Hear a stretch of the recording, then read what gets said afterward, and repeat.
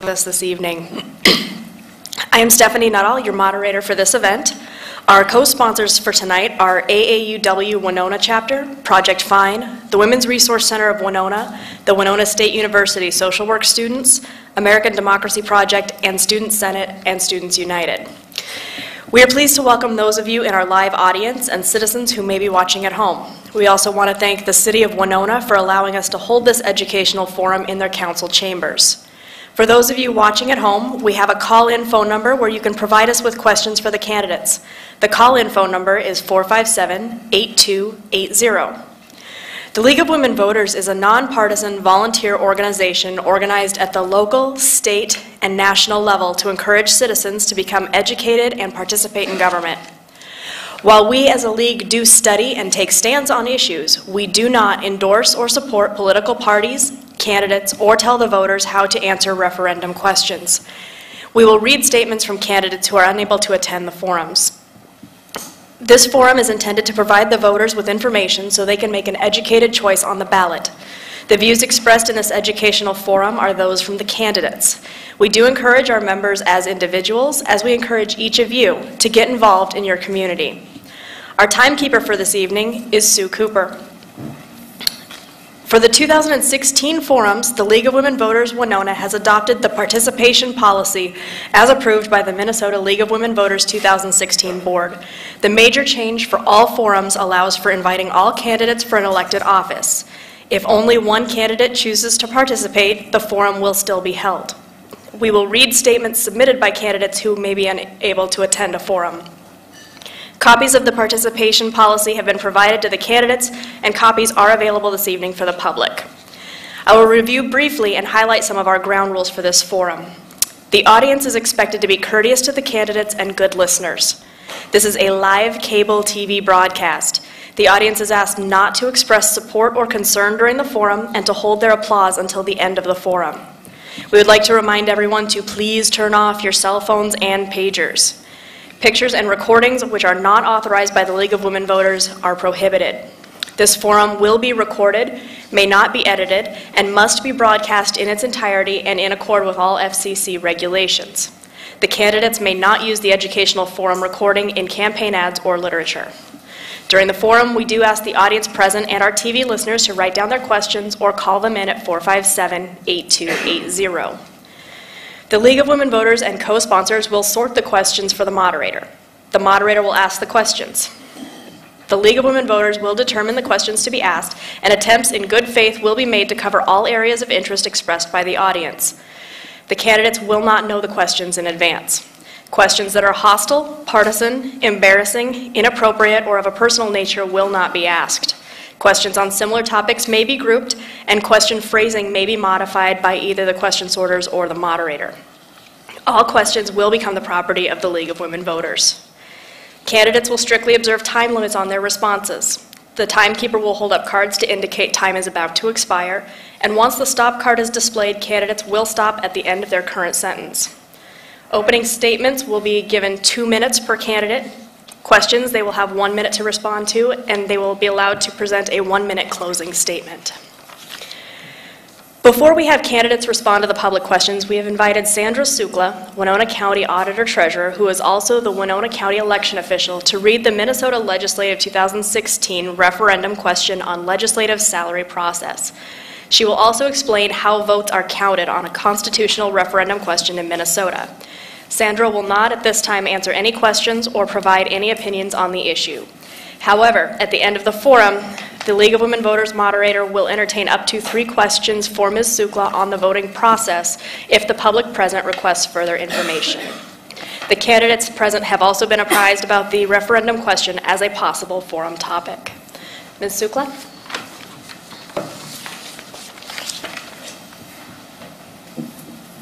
Good evening, everyone.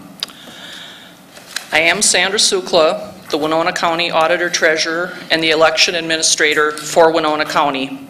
I'd like to thank the League of Women Voters for inviting me to this event, and thank all of you in attendance and our home audience, and welcome to those participating in this evening's forum. I've been asked to read the referendum question that is on the general election ballot, as well as explain how votes are counted on such questions. This year's general election will be held on Tuesday, November 8th, and the following question will appear on ballots all across the state of Minnesota.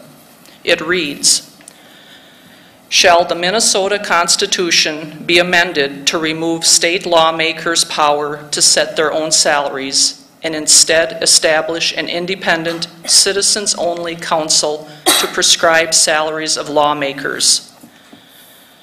Filling in the oval next to the word yes is a vote in favor of the amendment. Marking the oval next to the word no is a vote against the amendment. But here's the interesting part. Not voting at all on a constitutional amendment is also counted as a no vote. Failure to vote on a constitutional amendment will have the same effect as voting no on the amendment. In very simple terms, if we had 10 voters and 4 voted yes, 3 voted no, and 3 chose not to vote at all on that question, the amendment would still fail to pass because not enough of the 10 voters had voted yes. Now, between 1858 and 1898, things were different.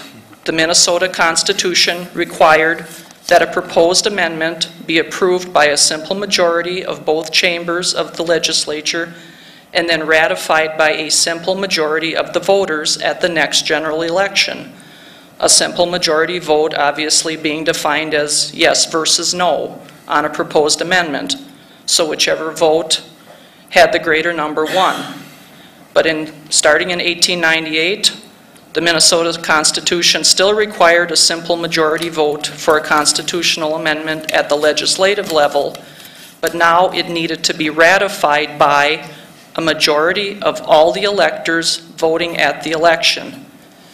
Therefore, even though more votes might be cast to approve an amendment than the votes cast to reject the amendment may still fail because a majority of all the voters at the election did not cast a yes vote.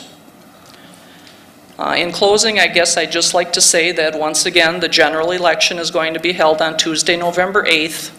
The majority of polling sites in Winona County open at 7 a.m. and they remain open until 8 o'clock p.m.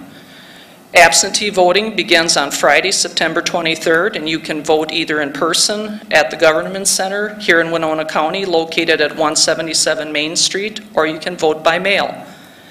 The Auditor's Office, as well as the Minnesota Secretary of State's website, are great resources for questions relating to elections.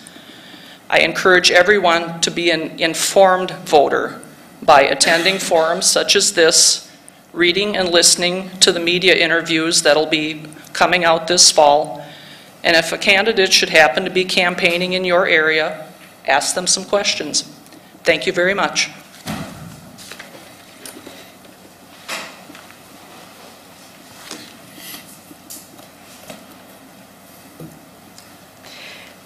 Thank you.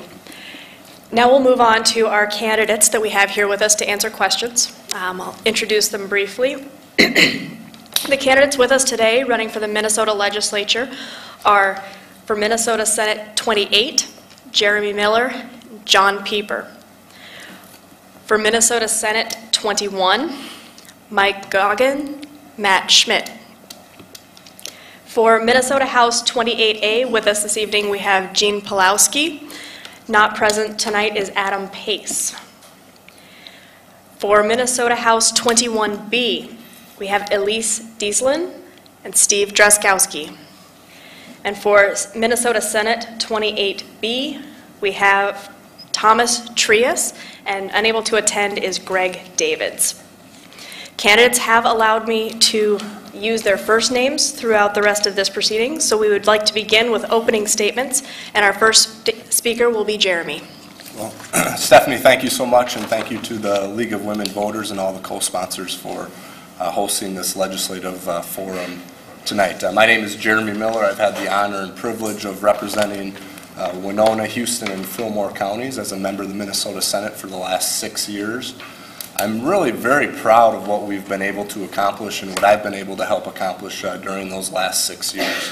One of the first proposals I worked on was reforming the problematic Green Acres program to provide property tax relief for our farmers. I've worked very closely with local law enforcement officials to make synthetic drugs like bath salts and plant food illegal here in the state of Minnesota. Together with my colleagues on both sides of the aisle, we've made some significant investments in early childhood education, which is extremely important for our youngsters. And we've worked hard to equalize the funding formula for our K-12 school districts, especially those in greater Minnesota. We've honored our veterans. I worked very hard on the Southeastern Minnesota State Veterans Cemetery, and just this year we passed a proposal to exempt military pensions from the state income tax, a proposal that we've worked on for many, many years. I also think it's very important to provide a safety net and provide services for our most vulnerable citizens. And we've done that with our disability community as well as our elderly and nursing homes. We made some significant investments in nursing homes. And really the way we get this stuff done is by working together. You have to be able to be willing to work across the aisle. You have to put partisan politics aside, and I'm happy that I've been able to accomplish that and develop those relationships and really take action and get results from the people, for the people here in southeastern Minnesota. And again, thank you for coming, and certainly would appreciate your vote on November 8th. John? Again, thanks everybody for coming. My name is John Pieper. I'm currently residing in Lanesboro, Minnesota. So since I'm new to Winona here, I'll give you a quick recap. My children are 7th generation Norwegian, 5th generation German. Farmers for over a century. My father farmed, my brother is still on the farm. But there was a big switch in the 1930s. My grandma got a college degree, married a man with a 6th grade education. That changed the whole family dynamics. All 4 of my aunt and uncles went to college, 2 for parochial colleges, 2 at Winona State here. On my mother's side, her and her 2 siblings also went to Winona State. So I have 2 Winona State parents, 4 aunts and uncles, and my father getting a master's degree here. But why that story is important is because of the value of education to me. And it didn't stop at that generation. There's 5 of us in our family. Between the 5 of us, we have 5 master's degrees. So I'm just showing the importance of education to my family. I was born in Rochester, graduated from Caledonia High School, attended Gustavus Adolphus College in Mankato State, got a master's degree in computer science from the University of Oregon, and while I was a software engineer, I worked on an MBA at the Carlson School of Management at the University of Minnesota. 22 years ago, my wife and I bought an abandoned fire station in Lanesboro, Minnesota, and built a restaurant, and we're still operating that today. My wife and I, Sarah, have 3 children. They all attend Lanesboro public school. One's a junior, freshman, and a 7th grader. The other thing that we've continued is the farming thing. My wife and I also own a farm in Houston County. We've owned that for 27 years now. And that's been a big outdoors thing for us. We planted 125,000 trees. Oh, sorry. Thank you. Mike? Good evening. I'm Mike Goggin. I'm the endorsed Republican candidate for Senate District 21. I've also recently been endorsed by the Minnesota Chamber of Commerce, the Minnesota Farm Bureau, and the Minnesota Citizens for Concerned Life. I'd like to thank everybody here, League of Women Voters, for inviting me, and everybody in attendance here tonight in Winona.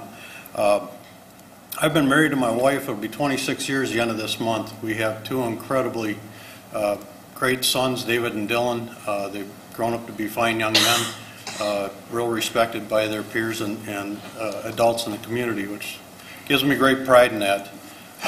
I did grow up in Red Wing, graduated Red Wing High School. I'm a project manager, a certified project manager and electrical engineer out at the Prairie Island Nuclear Generating Plant. I've been out there a little over 12 years. Great work out there with the ability to work across different groups. one thing I see most out there is with our projects is we need more skilled laborers, skilled tradespeople. What we have out right now is we have a lot of people that are getting old, getting ready to retire, and we don't have younger folks coming into the trades at the volume that we need them to. So one thing I want to encourage as I get into the Senate is to get people interested in the trades and going after that, because that's good, solid work. It's always going to be there for people. I've never been a politician. Got into it because I just did not like the direction our state was going. And Mom and Dad always said, if you don't like something, get involved, make a difference, change it. And so that's what I intend to do. And so on November 8th, I hope everybody here will vote for me. Thank you. Matt? All right, well, thank you. First of all, thank you for hosting this great forum. It's nice to be able to get together and discuss the issues of the day today. I'm Matt Schmidt. I'm born and raised in Red Wing, just up the river, the son of a school teacher and a football coach. I'm a small business owner, and over the last 10 years, I've worked with a variety of state and local governments, chambers of commerce, and foundations on a variety of issues relevant to my day-to-day job here in the legislature now. A lot of lessons I was able to learn to apply to my job as a state senator. I ran in 2012 because I was not happy with the direction of Minnesota. In the course of about 10 years, we had legislatures and governors not deal with recurring budget challenges in Minnesota, kick the can forward on some tough decisions, and in that span, we had 2 state government shutdowns, we had recurring budget deficits. A lot of the burden of state government was shifted to our local communities and our schools, and they were falling behind. Property taxes went up, folks were feeling the pinch. And folks, that wasn't the Minnesota that I grew to love and call home. And so in the time, in 2012, we decided to throw our hat in the ring, knocked on 30,000 doors as a team, put 50,000 miles on the car, and marched in about 20 parades. And what we were able to do is talk about what we wanted to change in Minnesota. And we wanted to have a legislature that got work done and worked together, able to balance the budget honestly, invest in education, and I can tell you folks, we delivered on those promises and many more. In our short time in the legislature, the last 3.5 years, we've been able to turn the corner on those recurring budget deficits. Instead of deficits, we have surpluses. Just a couple weeks ago, we returned Minnesota's bond rating to AAA status, as high as you can get in the country. Makes it more affordable for us to invest in education and infrastructure, those sorts of things with bonding. We've been also able to get our work done in Minnesota. No budget shutdowns or state government showdowns. We've been able to charge a vision moving forward for investing in Minnesota, and I'm very proud of the work we've been able to accomplish. As my priorities in rural competitiveness have taken me to broadband expansion in rural Minnesota, we've been able to accomplish a lot of things for rural areas. And moving forward, I hope to continue on that work and look forward to the questions we have here tonight. So thank you. Gene? Yes. I also want to thank the League of Women Voters. As a past president of the Winona League of Women Voters, and I want to emphasize the fact they do take men. Not many, but they do. I also learned they elevate us to positions of leadership rather quickly. And I didn't know I would have been the only man at the state convention that year. So I want to thank the League and AAUW. But I also want to emphasize what we've done this legislative session and what we need to continue to do and what's been left unfinished. I had the privilege of working with Representative Draskowski as one of 5 members of the House Tax Conference Committee. We passed what I consider to be a historic tax bill. That tax bill did things we talked about for decades. It reformed the egg component of how we pass educational referendums. That is a huge change in Minnesota law, and the impact on education in greater Minnesota would also have been huge if that had been signed. In that bill, we would be the first state to address the burden of student collegiate debt in the nation. I consider this to be as important as what happened on Wall Street, what happened in banking, what happened in the automotive, what happened in real estate.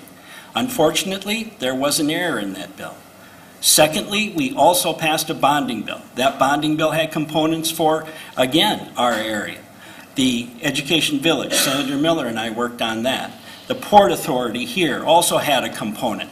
There were a number of things in that bill that had that bill been signed by the governor, we would have seen exactly what we had a couple of weeks ago here with that bridge. That bridge is a demonstration of what infrastructure improvement can do to a community and transform it. Take a look at downtown Winona before the new bridge. Take a look at it now. Then transform education with the Education Village. Transform the Winona Port with improvements in the port. That's the importance of making sure we have investments in Minnesota. Elise? So I've never ran for office, so I have mine prepared. Hello, friends and neighbors of southern Minnesota. I'm Elise Stieslin. I'm happy to be here this evening with the opportunity to talk with all of you in an open forum. I would like to extend my thanks to the League of Women Voters, too, for giving us this forum and opportunity. I decided to get in this race because I felt we needed new leadership to represent us at the Minnesota State House. The values that bring us together as friends and neighbors should be what is uniting us in our common goals in life. I believe in this because I've been a resident of southern Minnesota my whole life. We want stronger education for our children entering this fast-paced technology environment. Having children go from pre-K through 12th grade is a community moment. We need community. Having two teachers as parents, I see how much they care for the lives they are leading to bright and successful futures. This is important work, and it takes all of us to see that our children all get the chance to lead successful lives. The next part of a successful economy here in rural Minnesota is the ability to connect to the world outside our farms and towns. It is a tragedy to Minnesota voters that a partisan politics got in the way of funding our transportation needs. We cannot allow gridlock to be the new normal of our legislative bodies. This happens on both sides of the aisle, and I am not party to anything that gets in the way of our southern Minnesota residents not having a government that is working for them. Lastly, I want to make sure we continue to work together for all of our health care needs. The system across America that we have now is not working for everyone, and we in Minnesota need to continue to lead not only in medical innovations, but our health care that we all desperately need. Many people in our district travel to Rochester to work at one of the greatest healthcare facilities in the world, and they need to know that their healthcare needs will be met here in the district as well. I live in Elgin, Minnesota, and I am very glad to be here tonight. It's been interesting, and I'm very thankful to be invited, and I hope you vote for me in November. Steve? Thank you, Stephanie, and thank you, League, for inviting me as well tonight. It's definitely a different time as we look at where we are economically in Minnesota. We have government that has continued to move forward. Even through the recession years of 2008 through 2012 and 13, we had government grow very, very, very quickly. And I continue to work to bring government to yield to the people again, and that's been my recurring work and recurring theme and what I have focused on in the legislature. Here in Minnesota, while we are looking at family household median incomes that are struggling, that are at many times at levels lower than they were 5 and 6 years ago, we are seeing government that has grown by 500% after adjusted for inflation and population growth over the last 50 years. Let me repeat that again. After adjusting for inflation and population growth, our government has grown by 500% in 50 years. What I like to bring to the table, and Representative Pawlowski mentioned the tax bill, and it's unfortunate, and he and I worked together with Representative Davids, our chair, who did an outstanding job bringing forward a great tax bill that would provided $551 million of tax relief to the people of Minnesota, including property tax relief for small businesses, for farmers, for students, and for our veterans. And to have, and by the way, that bill was passed by 89% of the legislature. All Republicans in the Minnesota House and 51 of 61 Democrats voted for the bill, and Governor Dayton vetoed it. We worked together very effectively as a legislature on that piece of legislation, and the governor chose to use it for partisan politics. We have to move beyond that and work for what's in the interest of the people of Minnesota rather than focusing on those special interests. So thank you for having me, and I would appreciate your vote on November 8th. Thomas? Great. Thank you, Stephanie and the League of Women Voters, for putting this forum together, and thanks for inviting us a bit south of here. I live in rural Spring Grove in Wilmington Township, and I'm the fifth generation to have lived on my family farm since we've immigrated from Norway and kind of never left. And so I had the opportunity recently to, several years ago, to move back and contribute to my community and do what's best for the people who gave so much to me. So I serve on the Spring Grove School Board of Education, and I work for a construction company in Harmony called Minowa Construction.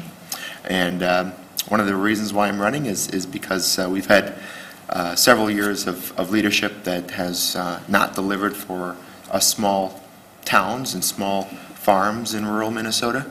And that's all the district, Houston and Fillmore County, has, are small towns under 5,000. And I feel like when it comes to educational opportunities, when it comes to the burden on our farmers, the tax burden on our farmers, when it comes to our roads and bridges, if we don't start prioritizing us in rural Minnesota, we're going to be left behind, and we're going to continue to see population decline and school enrollment decline, and that's why I moved back, and that's why I'm running for the legislature. So I hope we conduct an interesting, informative dialogue, and I'm happy to answer your further questions. Thank you. Thank you, candidates, for your opening statements. We're now ready for our first question, and we're going to start with this question with John. What are the top 3 priorities for the 2017 Minnesota legislative session? I think that's a pretty straightforward question, is finishing what they didn't get done in the 2016 session, which would be getting the tax bill fixed so there's not a tobacco tax break, and getting the $100 million gambling fix corrected, getting the bonding bill finished in a nonpartisan way without going around what used to be Minsky or Minnesota State and the Minnesota Department of Transportation, and continuing with education. Gene's right. The next big financial hit we are going to have is with the over $1 trillion of student debt. When I was lucky enough to go to Mankato State, the state paid almost 70% of the tuition. They're now paying in the 40% range, so we're shortchanging our students from preschool to the university level. Thank you. Mike?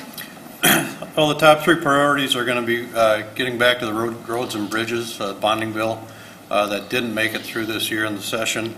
Unfortunately, that got axed because it was a late amendment by the Senate Democrats to add the Southwest Light Rail, which took away our funding for small communities for the roads and bridges.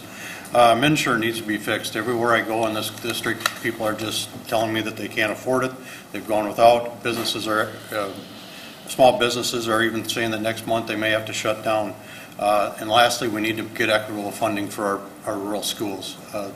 Huge disconnect between the metro schools and the rural schools as far as school funding per pupil.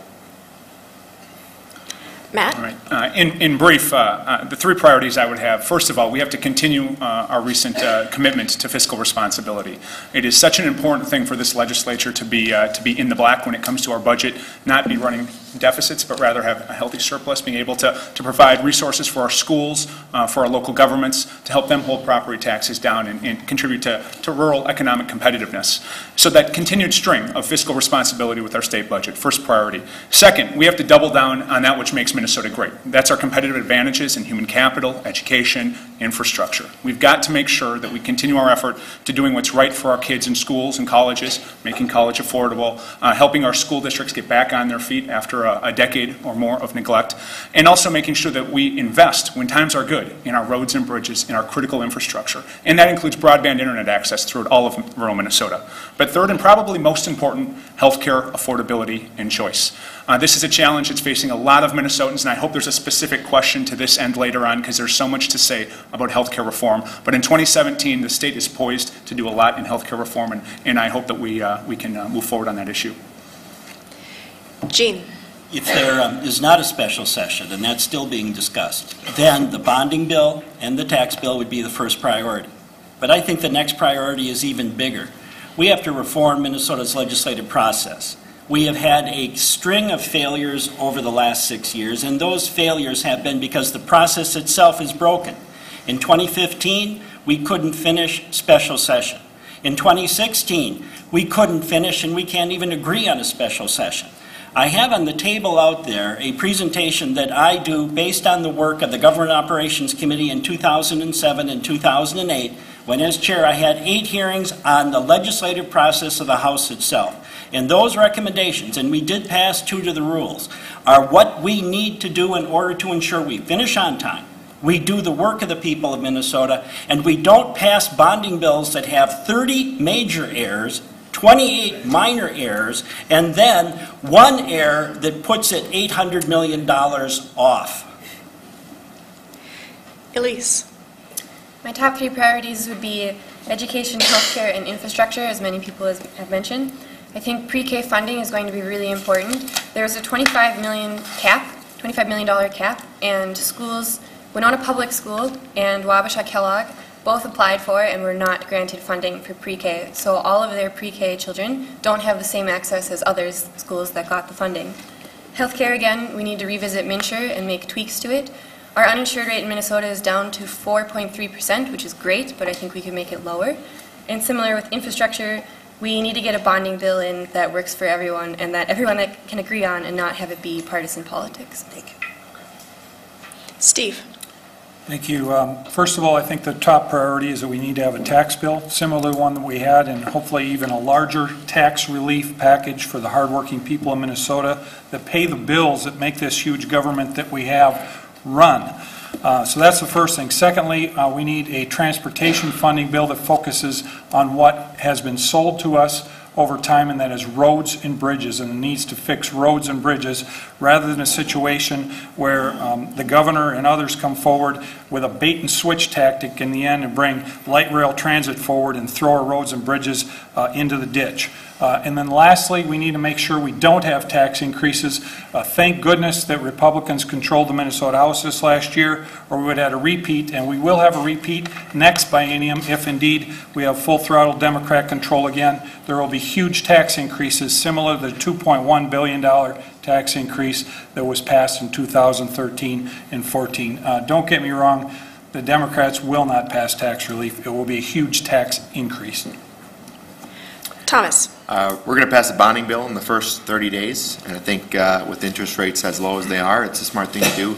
In Spring Grove on the school board, we just bonded $4 million, and one of the reasons why we could, because of interest rates, and to think that it has to be under $1 billion or some magic number, I don't think is appropriate. We need to pass a bonding bill to fix the Lanesboro Dam in Lanesboro, which is desperately in need of repair. So there's no excuses for that. Pass that tax bill. I agree with probably 95% of the tax bill, but the process, like Representative Pawlowski mentioned, is horrible, and we got to fix the process. And I'd like to see maybe a 50% actually on ag credit on school bonds instead of a 40%. I think that'll really help our farmers. And we need to pass a long-term transportation bill that funds our roads and bridges. And we can't hold up pieces of projects in the Twin Cities just because we don't like them and then not get our roads and bridges. We need to work together as a state and to fix our transportation system. Thank you. Jeremy. Thank you, Stephanie. First and foremost, we need to address the soaring cost of health care. MNsure has been an absolute disaster.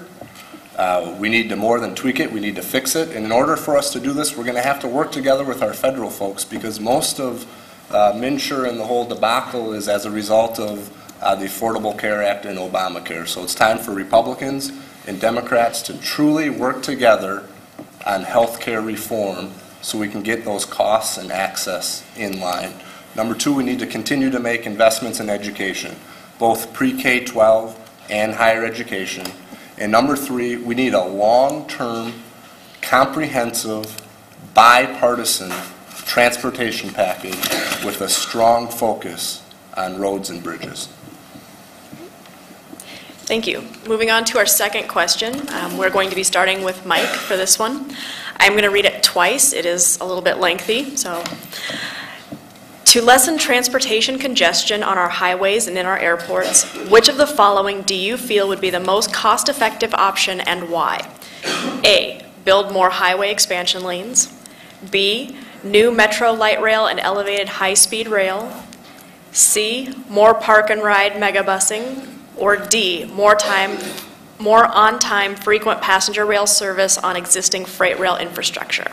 Again, to lessen transportation congestion on our highways and in our airports, which of the following do you feel would be most cost-effective and why? build more highway expansion lanes, new metro light rail and elevated high-speed rail, more park and ride megabusing, or more on-time frequent passenger rail service on existing freight rail infrastructure? Well, what I see on that one is actually a combination of 1 and 3. It gives us much more flexibility if we expand our current roads and bridges lanes, but we also go into like a bus rapid transit system where we can add more buses as we need to, or decrease the buses. We can rotate the lanes around. Much cheaper to build a highway, which in the metro area runs about $8 to $10 million per mile for a 4-lane highway. Light rail, on the other hand, is costing about $124 million a mile. So when we look at the small length of track that does, it's not going to do a whole lot to take cars off the road, but I would be in favor of the bus rapid transit system where we build actual bus lanes that would take care of that for us, and then we have the flexibility in the future. Matt? Yeah. As a rural legislator, I'm going to say first and foremost that our priorities are roads and bridges, period. And I think that's important for us to recognize in rural Minnesota. But as we look at the state as a whole, I think the answer to your question is probably all the above. We need to have a flexible, multimodal transportation system around the state, or especially options for those congested areas, such as the Minneapolis-St. Paul metropolitan area. And so I think that you have to be willing to put together a comprehensive transportation funding package that's bipartisan in nature, with support in the House and the Senate, Democrats and Republicans, that recognizes the different priorities in rural Minnesota versus metropolitan Minnesota. And so I think that we have to have dedicated funding for our rural roads and bridges, but we also have to give the metropolitan residents and their business community that demands it the options for investing in the kind of infrastructure that they want in the 21st century, that allows for competitive statewide and metropolitan markets to attract the best and the brightest workforce, and to do what we can to relieve congestion on our roads. And so I think there's a smart fix here. It's a balanced approach that we need, and as a member of the Transportation Conference Committee, we got very close this year, and we hope to continue our work in the months ahead. Gene? Yes, in Greater Minnesota, we have to focus on repairing current infrastructure. We have in this community an example of what happens when you close a major transportation artery.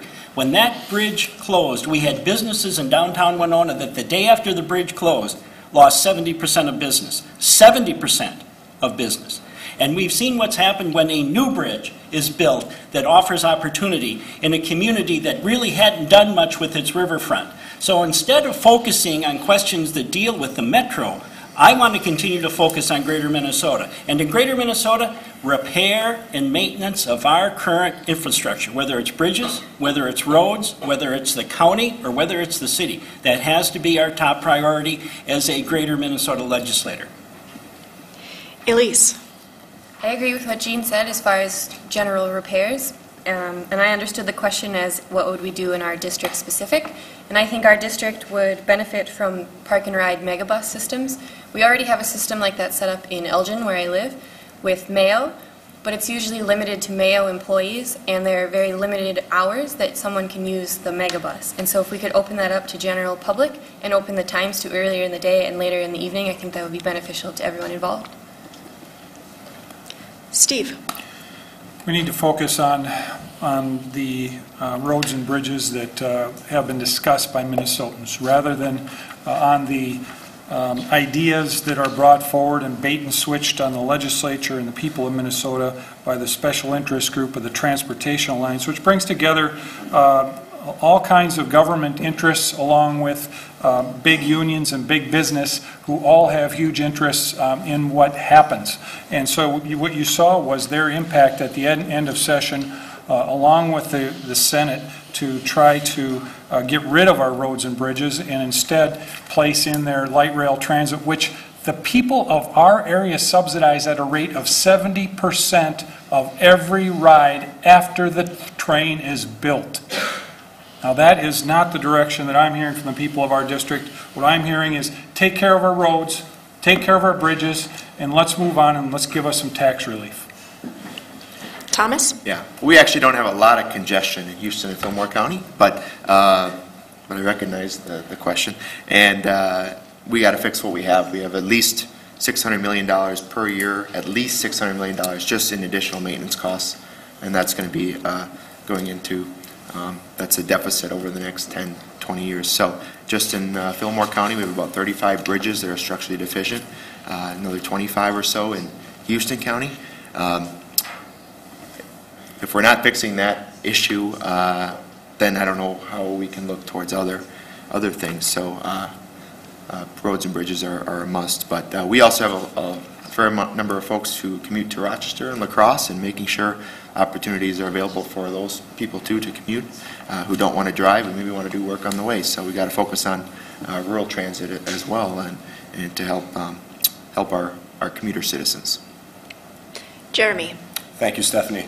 The legislature had bipartisan agreement in both the House and the Senate on a bonding bill that included over $800 million of transportation funding.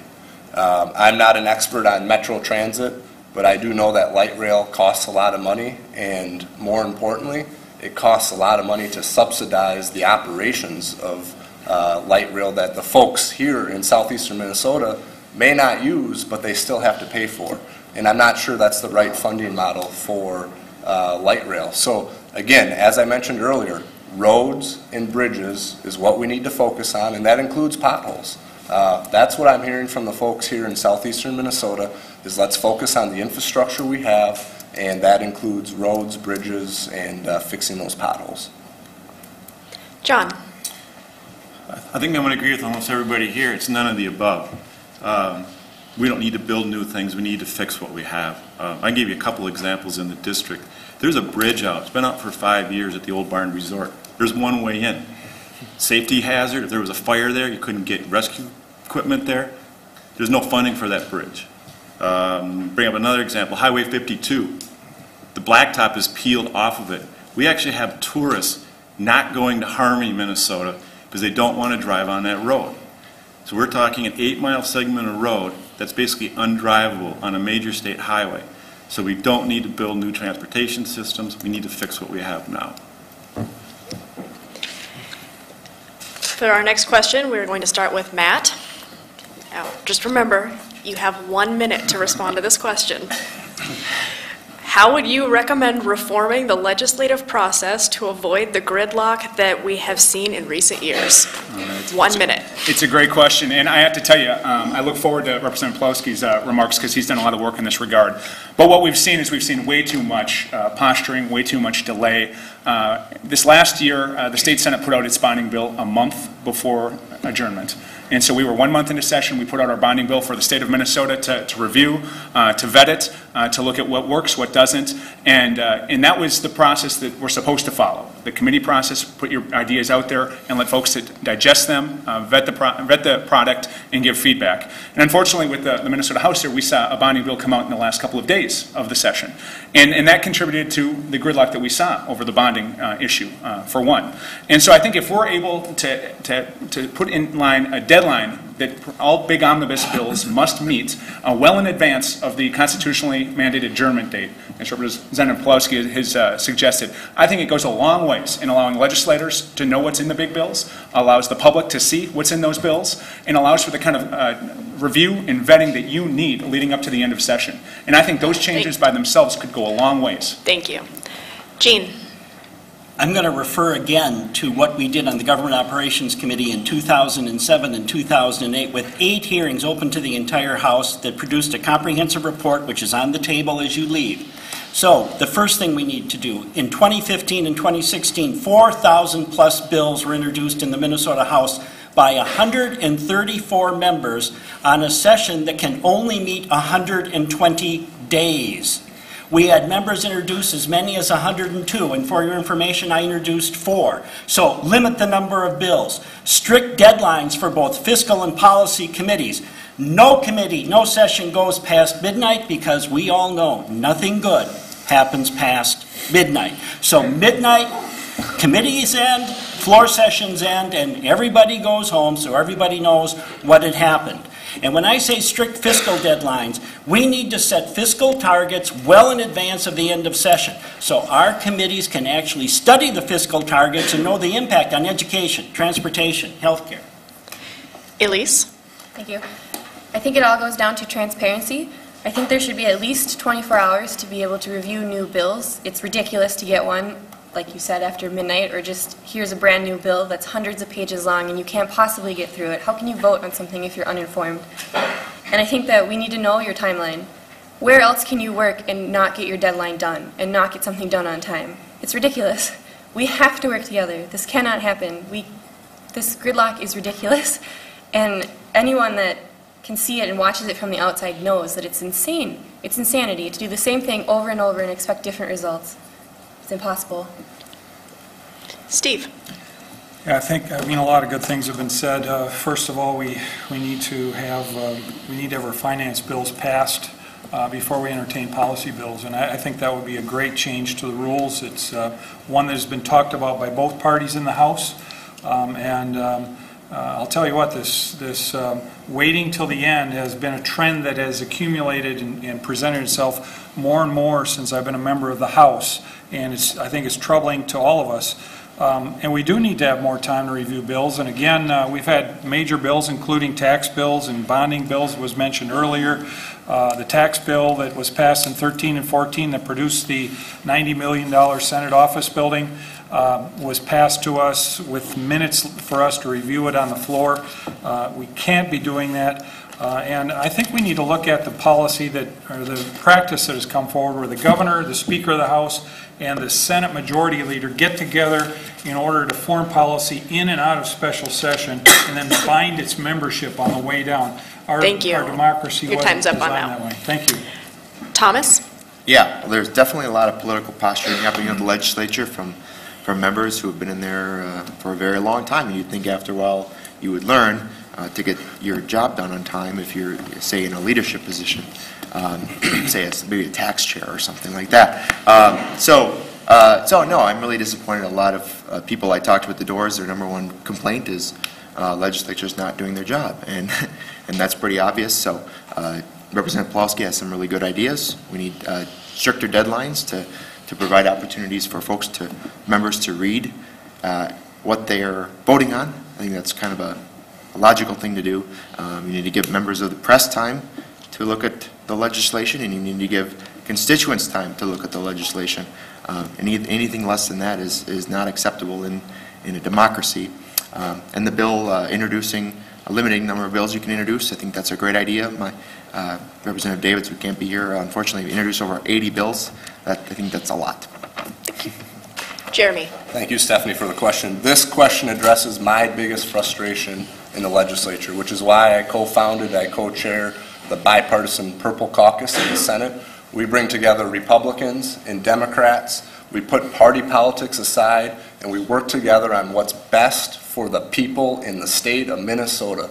The extreme partisanship has gone too far, and it absolutely needs to stop. We rolled out a proposal this year that would have final bills and conference committee reports must be introduced and on our desks 1 week prior to the end of the session.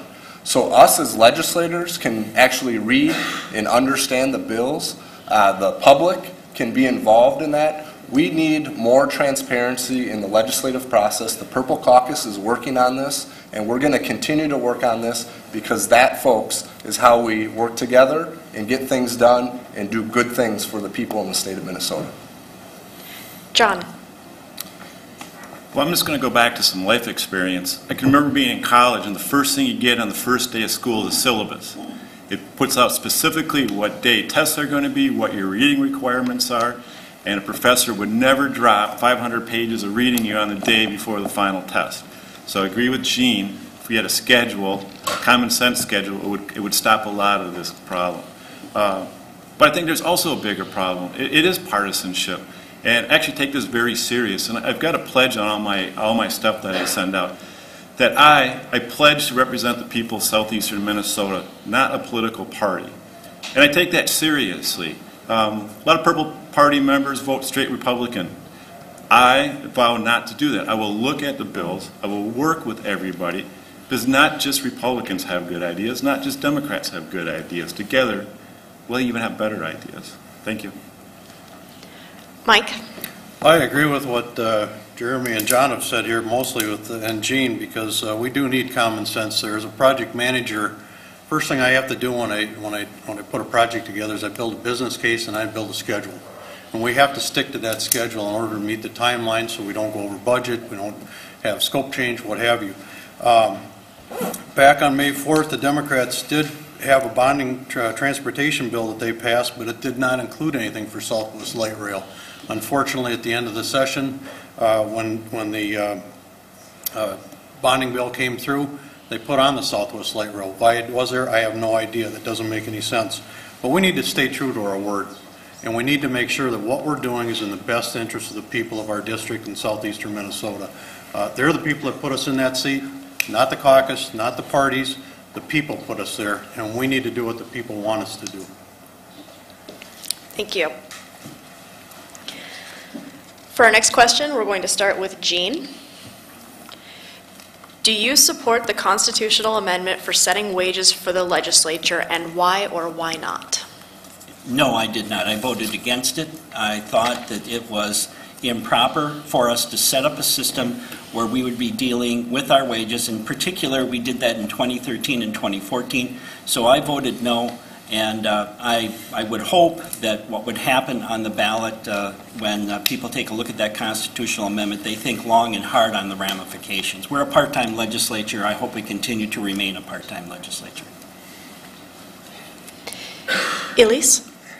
I do not think that legislators should set their wage. I think it's a conflict of interest, and I think it should go to a third party to decide. Steve? I voted against the amendment proposal on the floor and stand by it. The Constitution currently says, legislature, you prove to us, the people of Minnesota, if you need a salary increase, you put forward the salary increase and pass it for the next legislature. And I'll tell you what, it's a very difficult thing to do. And as a matter of fact, these committees which form out opinions about what our salary should be have come forward each of the last several years with $10,000 salary increases, and I've voted against it each and every time. But this legislature in 2000, or not this legislature, the previous legislature in 13 and 14 put this on the ballot, and it did so knowing that it was going to be about a $10,000 salary increase. And it was interesting how they worded this and said, we're going to take the power away from the legislature and give it to a citizens group. Well, that citizens group is prepared to give a $10,000 raise to the state legislature. Thomas? I do support the Constitution Amendment. I think it should not be up to the legislature to set their own wages. I don't know of any job that you get to just set your own wages. I don't think that exists, if I recall. So one of the reasons why a lot of good legislators retire is because if they have a family, it is hard to deal with the job on the pay, and the pay from the 1990s. So we need to attract good people to run for the legislature, not just lawyers or people who have been given a nice inheritance and they can just do whatever they want. We need to attract working people, and when base salary is $31,000, that might be a little harder to do in the future. So I would support the amendment. Jeremy? Stephanie, thanks for the question. I voted no on the constitutional amendment on the Senate floor, and I do not support it. Minnesota is a part-time citizens legislature. You don't run to make money, you run to help make a difference and try to do good things for the people that we represent. At least that's why I do it. So I do not support the constitutional amendment. John? I'm not going to be undecided at this moment. I'm not into the legislature, and I'm not doing this for pay. But I have a major concern with pay. We have a Lisa over here that works a 9-to-5 job. I'm not sure what happened to her if she got elected, if you could afford to live on that. On this side of the table, we have at least 3 business owners that I know, T-Bone, and a retired gentleman. It makes it a little semi-retired. It makes it a little bit easier when mine's a little easier to have a seasonal business, but I can put it on some of my employees when I'm gone.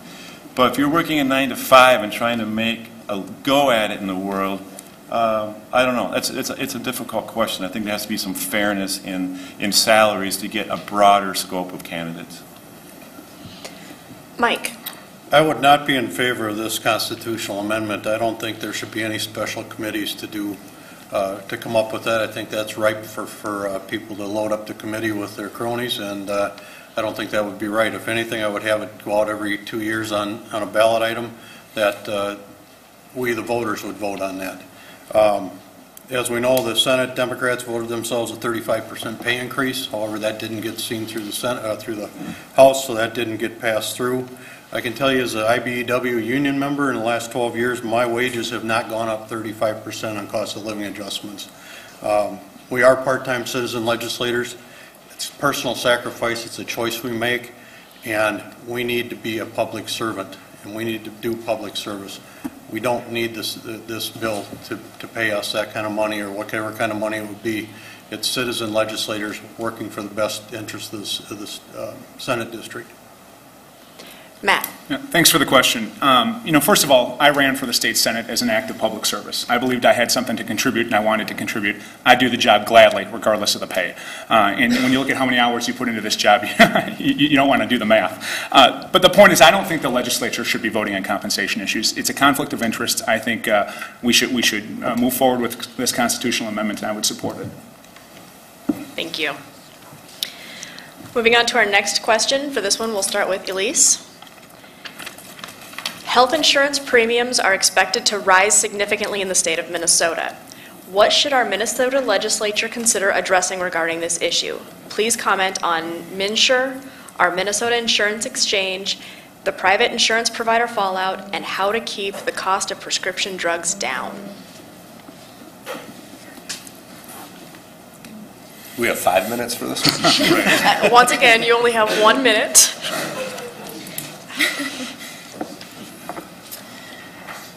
So, before I work where I work now, I didn't have health insurance provided for me, and so I think MNsure is a very important thing because in April I turned 26, and I didn't know what I was going to be doing for health insurance. And so I'm not entirely sure how we can lower premiums, but that's definitely a thing we need to lower. And I would like to respond to working my 9-to-5 job.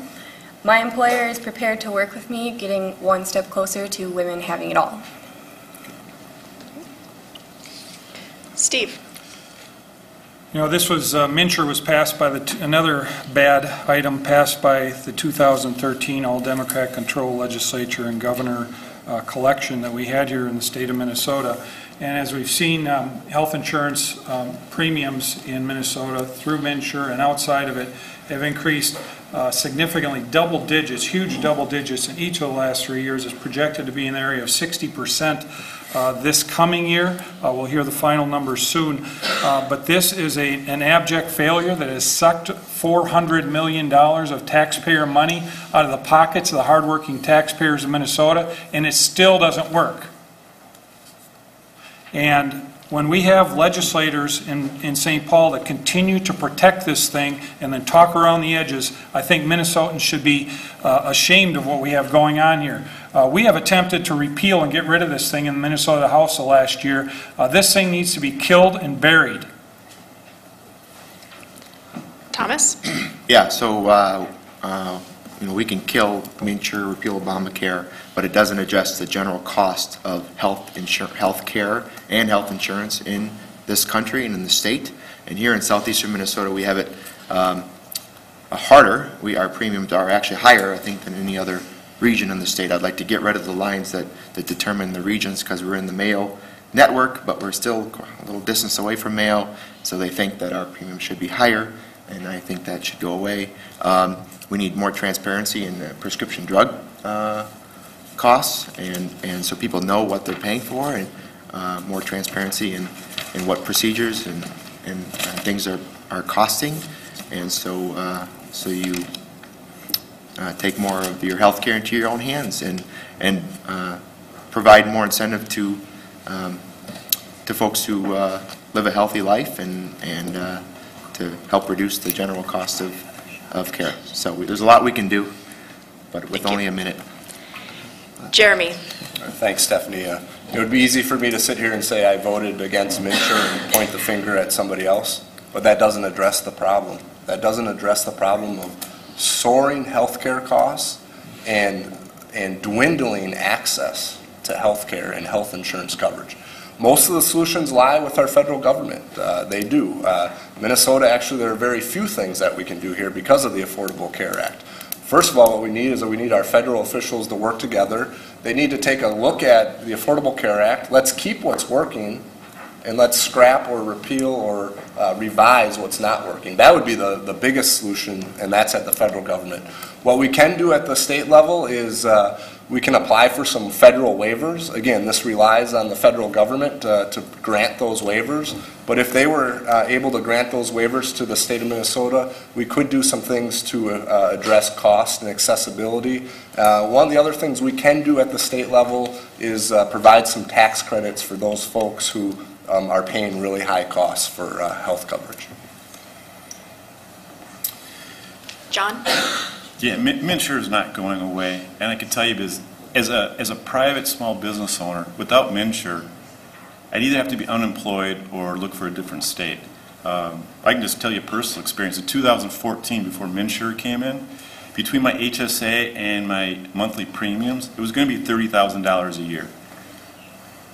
I don't know very many people, especially small business owners, that can pay out 3/4 of their income for health insurance. So MNsure helped me. It's also a great safety net for our local farmers, especially with this era of $2.50 corn. A lot of these farmers are going in the black, or in the red, sorry, in the red. And with that lower income, they're eligible for a lot of the benefits through MNsure. So before we say we're going to get rid of a program that's a safety net for a lot of farmers and small businessmen, we have to realize what kind of economic driver is. Without MNsure, I wouldn't have a small business. Mike? Yeah, Thomas said it right too. With the prescription drugs, we do need to have transparency in the cost of those. Also, when it comes to the cost of health care, when you go to have a procedure done or go see the doctor and you try to look it up on your insurance website, you can't figure out what it is, what it's going to cost. You have no idea. Plus, then you end up with the delta that usually gets charged to you. The other thing we need to do is we need to look for a waiver of some kind in order to make Minnesota one region. Because right now, with Rochester Mayo being our sole provider pretty much in southeastern Minnesota, that's kind of like single-payer health care, and we have nobody to choose from but them, and that's what the Affordable Care Act has forced these hospitals and clinics to do, is to basically build their own little districts. And we do need help from the federal government, but the other thing I would like to see is private exchanges for like the farmer co-ops and that, so that people can build a co-op of some kind, go in and get group rates on the exchange. All right. Matt? This is an important question. It's probably the most important question that we addressed tonight, and we could spend a whole evening talking about it. On the good side here, I think that this is going to be the focus of the 2017 legislature.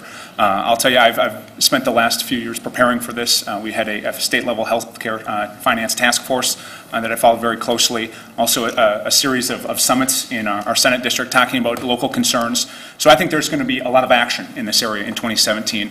I've already introduced a suite of bills to start the conversation. First, we have to look at the fact that this is a federal health policy. We can't do a whole lot in the state of Minnesota without working with our federal partners. So seeking waivers, as Senator Miller mentioned, is really important.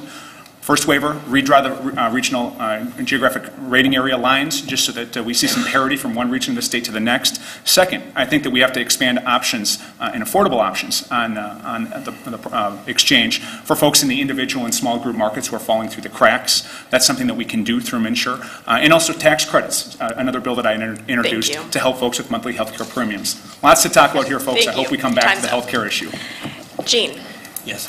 The lesson from MNsure is unfortunately a simple one, but a bad one. No state has the resources, including Minnesota, or the expertise to address health care costs. We simply don't. This is an issue that is so big, it has to be addressed by the federal government. And the Affordable Care Act is flawed.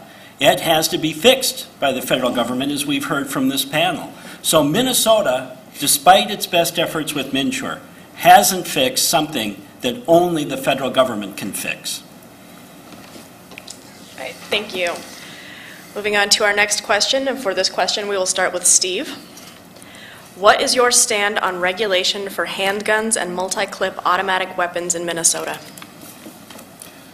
Thanks, Stephanie. I'm a very strong supporter of the Second Amendment. We have people who are continuing to try to nitpick around the edge and come up with additional prohibitions to tell people what they can't do in order to further degrade our Second Amendment rights.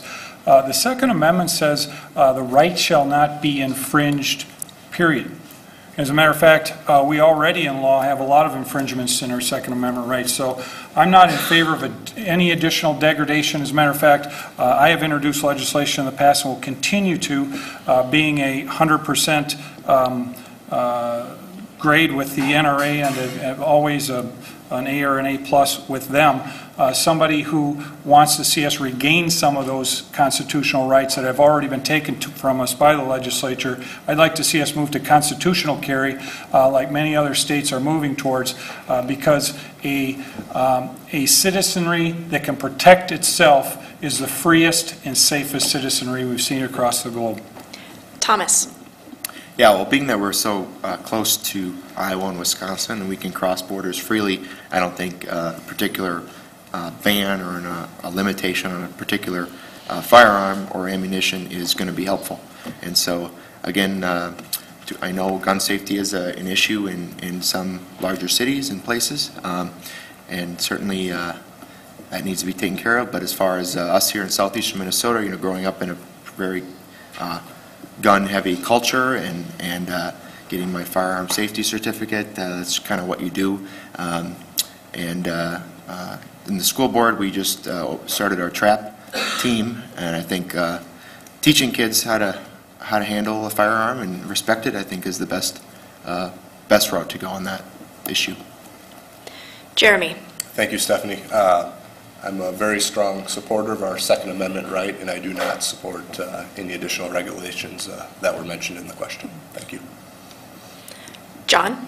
Yeah, and specifically with handguns and multi-clips, yeah, they are protected under the Second Amendment, so I don't see the Minnesota legislature missing with that. I do like Thomas's idea is, again, being a small town kid, we took gun safety. Actually, I'd like to see that a requirement maybe of students, and not for being gun owners in the future, but I've had both of my teenage girls take gun safety. Because if they're in a home babysitting and they find a loaded handgun or a loaded rifle, a loaded shotgun, they need to know how to make that gun safe. They don't need how to shoot it. It's up to them, their decision. And it's been a split in our household. I have one daughter that's on a trap team and goes deer hunting with me. But they've made that decision independently. But I would like to see students educated on how to safely handle these weapons. Mike? I support the Second Amendment as it is. I don't see any reason to take anything up in the legislature on handguns and large magazines. Criminals are always going to get the guns one way or another because that's what they do. They find ways to do that. And law-abiding citizens, it should not matter what law-abiding citizens carry as far as handguns and size of magazines or clips. But I do agree with John and Thomas about the hunter safety. I took that when I was younger. I went through it with my kids, even though I don't have a gun at home, but I did go through it with my kids. So. Matt. I think you hear everybody saying that they support the Second Amendment, and I certainly do as well. And I look at this issue as the chair of the Senate Game and Fish Subcommittee as one in which we want to promote hunting, fishing, trapping opportunities around Minnesota. And so I'm very enthusiastic about our rich traditions in these areas. On the issue of gun violence, I think that we have a great opportunity for looking at an area where we can focus on what we have in common and in consensus, and that's focusing on mental health. And I think it's an issue that's talked a lot about in Minnesota, but we haven't done nearly enough on this issue. And so I think that we need to talk about how we can improve mental health offerings, and it's going to take some resources, and it's going to take a consistent commitment to doing something about the mental health crisis that's plaguing much of our state. And so that's where I think this conversation should go. There's a great opportunity for us to make some meaningful change in this area. Gene? Yes. I think Minnesota has significant regulation of both handguns and other types of hunting and rifles, so I would see no further changes needed in Minnesota's regulation of guns. Elise? My father taught firearm safety for many years at my school when I was growing up, and I am also certified, although I am not personally a hunter. I have hunters in my family. And I think gun safety is the biggest thing. Again, education, like basically everyone has said here. At the House poll at the state fair, 86% of people that were polled were for background checks for gun owners, and I think that implementation before having purchased a gun is very important, especially, as Matt said, with our rich tradition of hunting and fishing in Minnesota. Thank you. This is going to be our last question before we get into closing statements, and we'll start with Thomas. What might the legislature do to fund the cost of education while still increasing our success rate from pre-K through higher education? Yeah, certainly we need to continue to invest in pre-K. That's very important. We know that learning starts very, very early, and the sooner we teach our kids the necessary skills to be successful, the better. So I'm in favor of universal pre-K. As far as the K-12 education system, we need to focus, like I said in the opening statement, more on our smaller school districts that are really struggling right now. Our facilities have pretty much fallen by the wayside in a lot of our districts, and there's just no money, and the kids are graduating and not moving back home to their communities, and I have started a little bit of a trend, and I'm hoping to continue that and be an example for that. But certainly we got to equalize the funding formulas, and so our rural small schools can have just as good as opportunity as those in the metro and the rich districts. Jeremy. Thank you, Stephanie. I addressed some of this question in my opening statements. We need to continue to make investments in both pre-K-12 education and higher education. To me, it's a pre-K higher education system, and we need to continue to fund education that way. The legislature has made significant investments in pre-K education, as well as made some strides forward to smaller schools, increasing the funding for smaller schools in greater Minnesota. We do absolutely need to equalize that funding formula. This is something that I've been working on since I've been in the Senate, and as something that Thomas mentioned, the legislature has also made good progress on making investments in greater Minnesota schools in their facilities, allowing them access to some funds so they can keep up those facilities. So we need to continue to make investments in pre-K 12 education as well as higher education. In higher education, we've been able to freeze tuition and in some cases even lower tuition, and I think that is absolutely incredibly important for our college students as well. John. Again, being in southeastern Minnesota, the first thing we have to fight for is fairness. Again, I know Lanesboro very well since I'm from there. We spend over $13,000 per student. We make that choice as a community. We started all-day kindergarten before it was paid by the state. We paid for that locally. We have a preschool program paid by the school district. We have the first daycare in the state of Minnesota in the school, subsidized by the school.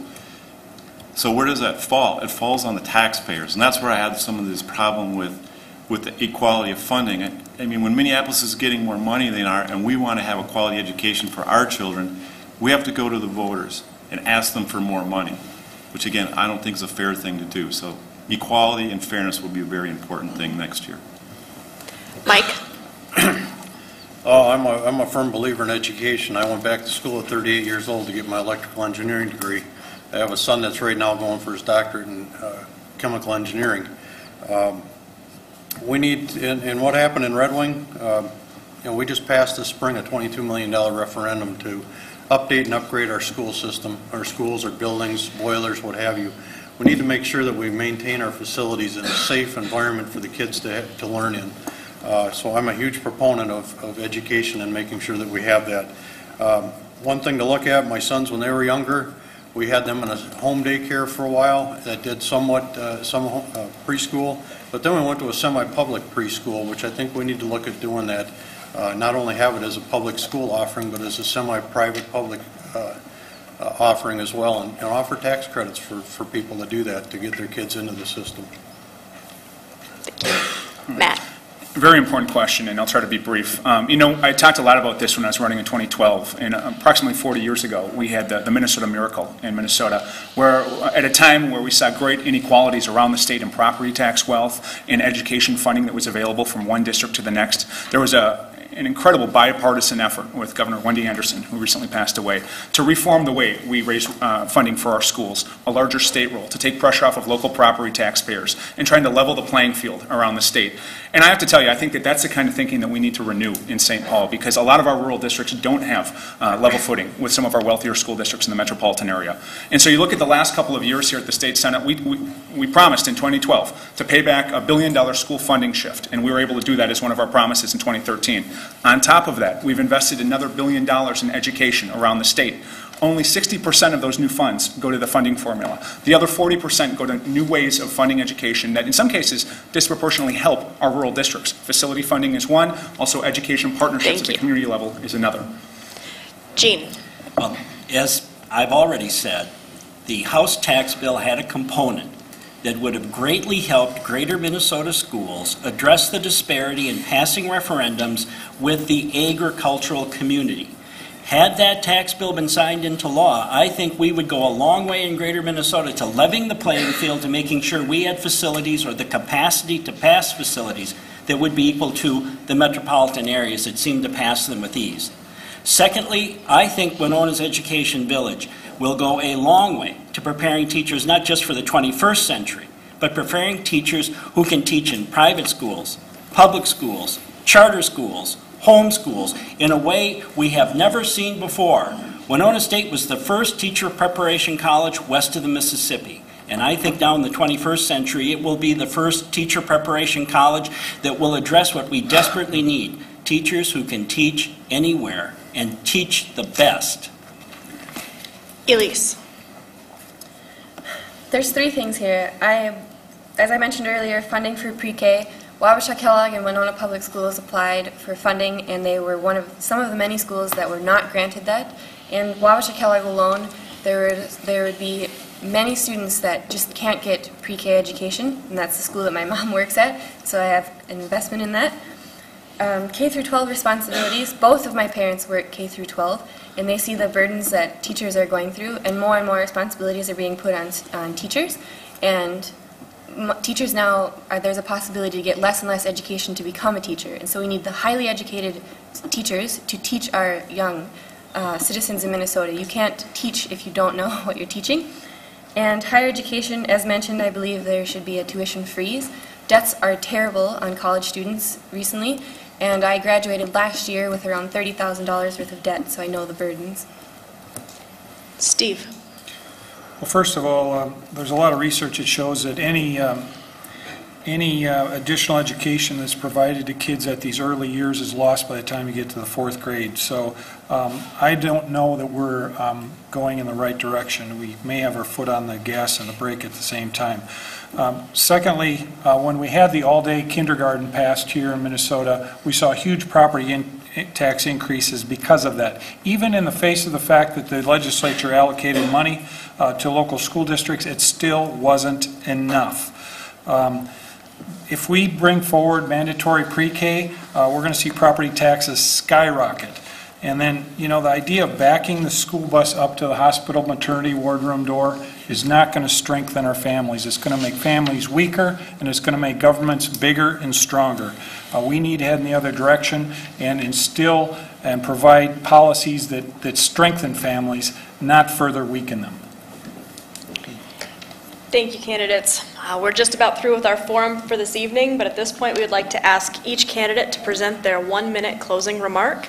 We will begin with Jeremy. Thank you, Stephanie. Thank you to the League and all the co-sponsors for putting this event on. I think it's extremely important to get the public involved in this process. My philosophy is very simple: people first. People first. Every vote I take, I do so in a way that best represents the people of southeastern Minnesota and is best for the entire state of Minnesota. And I want to take a moment right now to plead to Governor Dayton, to Speaker Doubt, and to Majority Leader Bach. Please call us back for special session. Let's get this incredibly important tax bill passed. Let's get a bonding bill passed. Let's do what's right for the people in the state of Minnesota. I am convinced if we listen and we work together, good things will happen for our district and the state. And I look forward to working with all of you to help make southeastern Minnesota and the state of Minnesota a better place to live, work, and raise a family. I would really appreciate your vote on November 8th. Thank you for being here tonight, and thank you for tuning in. John. Again, thanks for the opportunity of being here. The reason I'm really doing this whole thing, people ask that question, and it's a good question to ask, why are you doing this? I really do fear for the future of these small towns in this district. The state has not always been very helpful. Half of all counties in the state have lost half of their government aid from the state. Counties can only cut so much, and the rest falls on property tax owners. Again, since I live in Lanesboro, I know. Lanesboro in the last 12 years, after inflation, has lost 60% of its local government aid from the state of Minnesota. Who pays for that? We do. We pay for that as businessmen, as farmers, as residents. So I'm going up there to be transparent, to fight for fairness for all of us. Thank you. Mike. Again, thank you all for having this event here tonight. I really enjoyed the discussion and the questions. I'm not doing this because I need a job or anything. I'm doing it because I come from a family that we get involved in our communities. My mom and dad, since the time I can remember, have been involved in anything charitable you can think of in Red Wing. And then for that reason, throughout the state. And that's why I'm doing this. I want to make this community, make southeastern Minnesota the best communities it can be to live in, and people will want to move here. What John just said with property taxes, I just saw mine go up 22.6% in Red Wing. I don't know what Matt's went up, but my personal property tax went up 22.6%. With the school referendum is another addition, which I'm glad to pay because we have a beautiful community. But we need to make sure that we are up there working for the people of this district in this southeastern Minnesota. That's what I'll be doing. I'll put the public servant back in public service. Matt. Well, thank you, Stephanie, and event sponsors. I think this has been a great exchange of ideas, and it's important for us to keep things civil as we look at races at the national level. This is really heartening to see the level of discourse tonight. Well, if you look at my body of work in the last 4 years, I think there's one theme, and that's rural competitiveness. And everything from the state budget to local government aid to school funding to investing in infrastructure and education, there's a theme, and it's rural competitiveness. Making sure that we're able to balance the interests of rural Minnesota with those in the metro area and level the playing field so that we can all prosper. The state has come out of the economic recession fairly well, but there's parts of struggle throughout rural Minnesota. And the things that we're able to do, whether it's education innovation, making college more affordable, focusing on early education, or making our high school years more meaningful, looking at healthcare affordability, those are incredibly important areas. Broadband, we've extended internet access to over 12,000 Minnesotan homes and businesses in the last couple of years. We doubled down on that investment in the last year, and we want to do more in the years ahead. And also focusing on areas like workforce housing and job training. These are the sorts of things that make Minnesota competitive. These are the sorts of things that we've got to be investing in. Thank you. Gene. I would hope the people of Minnesota would ask their legislative candidates how they plan to reform their own process so they can get their work done. And it's as simple as that. In 2015, we couldn't finish special session. In 2016, we didn't finish, and we can't even decide on a special session. A part-time legislature cannot put infinite items into a finite process and expect anything other than a breakdown. And we have broken the system. It needs to be changed, whether that is limiting the number of bill introductions, whether it's the midnight rule, which we should not be able to suspend and committees and floor sessions have to end. Certainly, we do need to have drop-dead deadlines for both policy and fiscal committees so that we actually know what we're passing when we're passing it. And the public has to be made aware also. All of those reforms are possible. We can do them, but the public has to put pressure on legislative candidates. I hope that is one of the results of this election. Elise. Cutting spending and lowering taxes, as Steve has mentioned, is a great answer to how the economy starts to work for you for a 30-second soundbite, but it isn't a long-term solution to growth in Minnesota. This is a broken record that has been played out at the State House over and over. I'm here to talk about being smart with our budget and understanding that we need to fund projects like roads and bridge upkeep so our citizens are safe and able to get to work and run their businesses. I'm sure that when you go to work, if you don't show up or get your job done, you don't get a paycheck or you get fired. How does this work in the real world? It doesn't. With minimal support from the House currently and bills at the State House, it's time that we send the Republicans packing, so we can have someone there who wants hard-earned taxpayer dollars to go where it needs to go, and not just holding up a stop sign and trying to get people gridlocked at every turn. I want to thank everyone for their time here tonight. This is my first forum, and I'm glad to have made it out alive. And I would like to ask for your vote on November 8th. Steve. Instead of continuing to entrust and strengthen a government that takes the dignity away from working people, we need to have policies that restore the dignity of working people. Instead of having a government that continues to take money from people in their paternalistic interest or approach to taking care of them, we need to let people keep their own money, and people have the ability to spend their own money on their own family instead of having a government that just continues to grow and control them. That's the direction that I have gone. That's a direction I'd like to continue to do. I'm a person who does what he says, and I'm there to fight for somebody that everybody around this table has seen, and that's those little 3- and 4-year-olds at our parades and what their future is. I want to restore to those people the type of opportunity and hope that we had in our ability to succeed and achieve the American dream here in this state that we had. Thomas. Well, it's pretty clear with the $414 million tax increase this year, things aren't going as planned, and we ought to be doing a lot better. So we have a perfect opportunity in this election to look towards the future or continue to do what we've been doing, and dismantling local government aid and cutting county program aid and and getting by on our sound bites. And so what we need to do is focus on rural schools and getting our from La Crescent to Spring Valley up to par with the folks in the metro and in other districts. We need to fix our roads and bridges. It's a pretty clear choice there, and invest in digital infrastructure too, as Senator Schmidt mentioned, rural broadband. When just over half of Houston and Fillmore County have the speeds that the metro has, we're at a huge disadvantage. And if we want to attract people, get folks to move back, have our kids succeed, we need to invest in our communities. Thank you very much. We're at the end of our time for this forum. We want to thank all of the candidates tonight for an informative event. The League of Women Voters would also like to thank again our co-sponsors, AAUW Winona Chapter, Project FINE, the Women's Resource Center of Winona, the Winona State University Social Work Students, American Democracy Project, and Student Senate. We would also like to thank HBC for taping this educational forum. Pending the availability of the public access government channels, we do plan to rebroadcast this forum. It will also be available on the League of Women Voters Winona Facebook page within the next few days. Currently on the Facebook page for the League of Women Voters of Winona are the City of Winona and City of Goodview forums that took place last week. We'd also like to share the dates and times of our upcoming League of Women Voters General Candidate Forums. We have 4 forums coming up in the next few weeks. We will have 2 forums in 2 days. On Wednesday, September 14th, at 6 o'clock p.m. will be the forum for the Winona County Commissioners' 3rd and 4th districts. And at 7:30 p.m. we will have the Winona County Soil and Water District 2nd, 3rd, and 5th districts.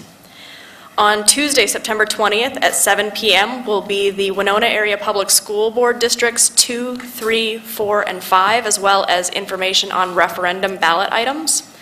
And on Tuesday, October 4th at 6:30 p.m. we will have the General Election Forum for the 1st Congressional District. These events will feature televised candidate statements and time for the public present to directly meet the candidates after the televised portion of the evening. All League of Women Voters general election forums will be held here in the Winona City Hall Council chambers throughout the next few weeks. Due to the number of forums, the times do vary, so watch your local media and publicity for updates on all of these opportunities.